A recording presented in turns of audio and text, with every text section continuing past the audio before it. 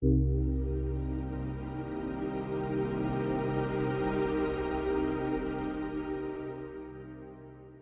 morning, good afternoon, good evening. Welcome to the Moon. I'm your host for this evening, Lawrence Ray, and I'm joined today by my fantastic co-host, Ricardo Martinez. But also we have an awesome guest today. We're interviewing CK Snarks, Christian, general manager of the Bitcoin magazine and the Bitcoin conference. Both come hand in hand. How are you doing today? Doing fantastic. How are you doing? Glad to hear it. I'm good, man. I'm good, thanks. Yep, just couple of days into COVID, but you guys listening probably can't tell because it's not hit me that badly. Smooth and clear, man. You sound fantastic. Buttery smooth. Thank you very much, sir. That's kind of you. But yeah, I guess to kick us off, I wanted to just ask you quickly, really, how when it comes to obviously your role at Bitcoin Magazine and obviously the conference as well. You came in early 2018 to Bitcoin Magazine, I believe, could be wrong. What's the story behind that? Because obviously, you've kind of, it's quite, I guess it's quite a big thing to kind of just come straight into Bitcoin Magazine as your first like crypto Bitcoin job. And then obviously you've worked your way up within 4 years. What's the story behind all this? Like, I want to hear what happened and how you ended up doing this, basically. What got you here? No, I mean, great question. I've gotten kind of good at telling my Bitcoin and Bitcoin career story, but pretty much during 2017, during that run up to 20K, that's the first time that Bitcoin really caught my attention, and I actually did some due diligence.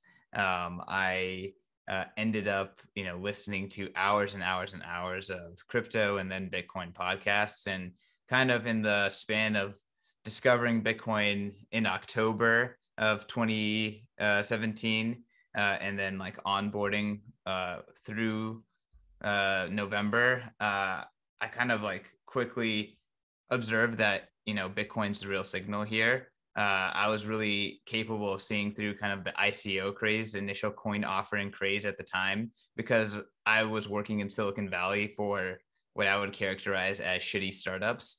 And I saw what it looked like to raise money in Silicon Valley. And I just really quickly identified that a lot of these ICO projects were shitty startups that were raising orders of magnitude more than they should. Started to say like, what's like Google, literally Googling what's wrong with ICOs, what's wrong with blockchain. The only people that were coming up were just complete haters on the space, and then Bitcoin maximalists.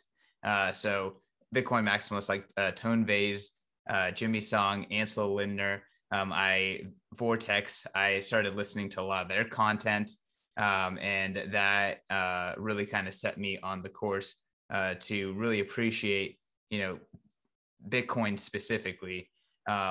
2 weeks before Christmas, which is pretty much at the top of the 2017 bull market. Like one of you guys can go back and look at the chart right now. If you look up 2 weeks before Christmas, so that would be, what would that be? That would be December. God, I can't do math right now.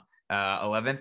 So December 11th, around there, I put in my 2 weeks for work, and I quit my job with absolutely no plan.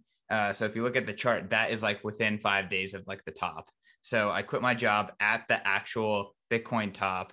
I'm pretty sure all my coworkers were laughing at me for the subsequent months. But I went to Miami to the North American Bitcoin conference. It was hilarious. I would call it the North American Shitcoin Conference, but there's like banana coin posters and radiology chain and like just all kinds of just lunacy. But out of all of that, there was the Bitcoin magazine booth. I went over there, I immediately recognized the brand.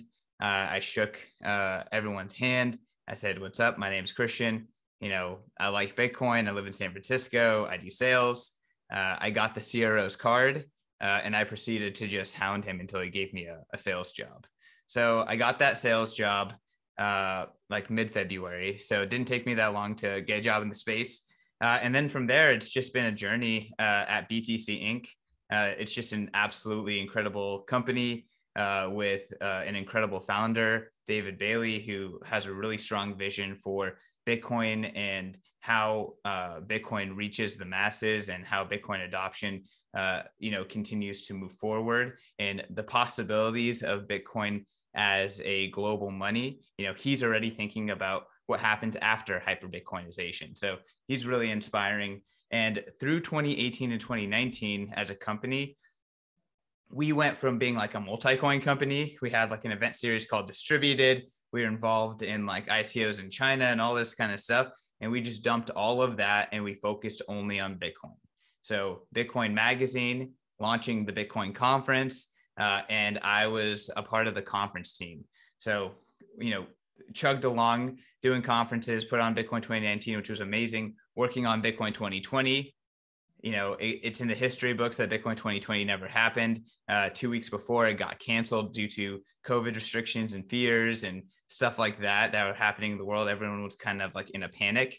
But we put all of our operating cash into these events. We really go hard into the paint, especially in those early days when the event was smaller. It was like life or death by the success of these events. So when you have Bitcoin 2020 canceled, that's a tough time for a company. Really, we got down to the smallest our company could be. And that's when I flipped from, doing sales strictly to doing more like management, team management, content creation, working on the Bitcoin Magazine side. And then from there, like, honestly, we just kept building. We gritted through that time. We found ways to, continue to get capital and to continue to get cash flow. And we kept the brand alive. And, fast forward to 2021, we moved the Bitcoin conference to Miami, and Bitcoin 2021 was an absolutely massive success. That's where President Bukele announced that he was going to pursue making the Bitcoin law, which ended up going into law and now is in practice in El Salvador. And that is the first country to adopt Bitcoin officially as legal tender. And, we pulled off Bitcoin 2022. And, I find myself as the general manager adjacent to the president and reporting to the CEO of the entire business. So I think, my story would say, like, find a company that you're passionate about, go all in, stick through the bear market, which is upon us here in 2022. And then, if you just grind hard on the other end, there's endless possibilities, especially if the company and the business is Bitcoin focused and there's product market fit. Stick to the vision. I like it. That's it's a good message for anyone out there listening. If you believe and you want to go towards something, then keep pushing in that direction. Probably it's going to work out okay. Probably. It takes dedication though. So like dedication is hard work plus like patience and like sticking to it. So the dedication pays off at the end of the, even just one cycle in that, I think that works for hodlers, that works for builders. So it's necessary. I like Bitcoin Magazine. I think it's one of the better publications. What made you guys like kind of ditch the whole multi-coin thing and focus on Bitcoin, unlike other publications like CoinDesk or Cointelegraph? I think in late 2018, we had a like come to Jesus moment where it's like, hey, we're not differentiated. Like we've strayed from our roots. I think what's always put Bitcoin Magazine on the map was a Bitcoin focus. And, we were really prominent and competitive during, covering the block size wars and really like just educating people about Bitcoin. And it wasn't like, I feel like the world, like this idea of like Bitcoin only and Bitcoin maximalism, like that has really evolved over time. So it's not like we were like, hey, we're straying from our roots by covering up the other cryptocurrencies. It's just like, first, the cryptocurrency space was only Bitcoin, and then it started adding other things. And we're like, hey, we're covering the space. It took some time for us to realize, hey, actually, we've strayed, identify that. And then two, there's this massive market opportunity, which is acknowledging that Bitcoin's the only signal, ignoring the noise, and focusing on Bitcoin. So at the time, 100% of our market competition was multi-coin, and 0% of our market competition, other than podcasters and independent content creators, were really expressing the thesis that 80% of 90% of the company already believed in, which was that Bitcoin is the actual signal here, and we should just focus on Bitcoin. So once we like made that realization, And then, I think that was pretty early for a business. Now we're really seeing a lot of Bitcoin only businesses that are, doing really well because of that distinction. But, at the time, like, there's very few businesses that had made that like kind of business thesis and actually took it to practice. So once we made that and acknowledged that decision, things actually started getting way easier because we were aligned with what we believed, but we could actually now differentiate because like, hey, maybe we're not as fast as CoinDesk about, pumping out the biggest, like, news story about an ICO, but we're way better than all, name it, about talking about Bitcoin and what's important in Bitcoin and speaking to an audience that can already see through the noise. Right. So we found a way to lean in on Bitcoin, and that kind of gave us an advantage in the marketplace. And we've continued to double, triple down on that sense. And it's hilarious. No one is still really going after this market. I mean, obviously there's a lot of amazing content creators that are working with companies. There are now a few different Bitcoin, publications that are only focused on Bitcoin, but none of the larger players have changed their strategy. All the ones that were already there and were doing a multi-coin strategy, they're continuing and they're actually doubling down further. They're actually moving away from Bitcoin even more. So I don't know if any of y'all are going to be at the event happening in Austin later today, but like, do they even talk about Bitcoin at all in their marketing? I don't think so. I've seen, I think, is it Consensus? I can't remember which one it is, but I don't see much. Yeah, I've heard people saying they're going, but I don't actually know. I don't really know what it's actually about. To be honest, isn't it more Ethereum based? I think I'm not entirely certain. Hey, you can get some desk coin. Sounds good to me. No, I haven't been paying any attention to that sort of stuff. So I wouldn't know, to be fair. But I guess have you, because obviously you said that at a time when was it, in 2020, when obviously the COVID happened, messed up the plans for the conference, decreased the size, everything. You went through a period where it was like, hey, we got to adapt to survive. Were there any times then, or even since then, where people have gone like, hey, maybe we should go back to doing altcoin, shitcoin stuff? Like, has anyone ever questioned it since then, or has it always just been like, boom, Bitcoin only, straight ahead, that's it, no matter what kind of thing? Yeah, no one's questioned. And honestly, like, it's made things so much easier because, whoever didn't believe in that, they went their own way. They found other opportunities that they preferred over time. And the people who were into it. And then on top of that, we kept on hiring more Bitcoiners. So one of the best things that we've done is, I would say it's not 100% strict policy, but it's, the way that we view hiring is like, here's the job, like, podcast editor. Are you a podcast editor, and what's your competency on that skill set? And then what's your competency on the subject matter expertise around Bitcoin, right? And we actually weigh those the same. So like, if you're an editor that's the best editor ever, but you have zero Bitcoin subject matter expertise, and then there's an editor that's a little bit worse, maybe on their exact skill set, but has an enormous amount of Bitcoin subject expertise, they might actually stack up pretty well. And we might actually consider the weaker editor who's a Bitcoiner.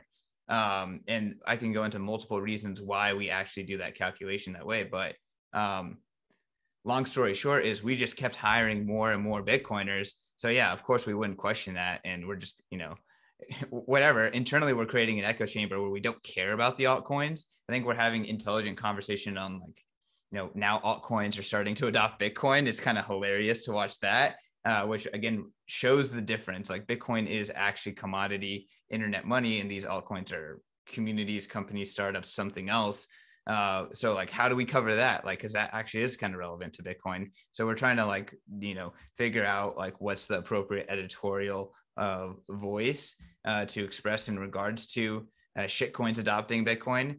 But beyond that, we're just focused on Bitcoin. Like, that is the signal. I don't think that it's a very disputable thing. I think there's a lot of very fundamental type of indicators and rationales onto why Bitcoin is the signal, and why it is a good business calculation to focus on the signal and ignore the noise.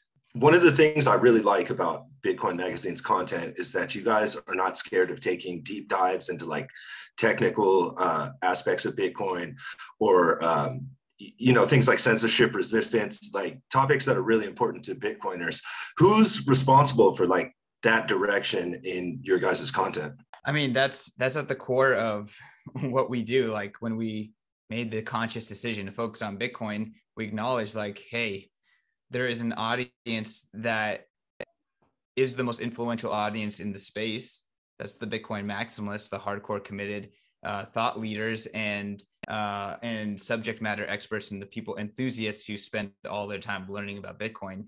So that's our foundation. We have to speak to and be respected by those people first before we can authoritatively, move up the funnel. So, it was, Aaron Van Werdum talking about the blockchain or the Bitcoin block size war, and documenting that and doing real journalism and talking to real developers and making it understandable for a more lay audience. Like that's at our roots. So it really was just go back to our roots and like, and double down on that. And, that's helped us hire people that appreciate that. Pete Rizzo and Namcios are two that come off the top of my head. And then they've just continued to build amazing stuff. Econo Alchemist, he's a fantastic contributor that works with us.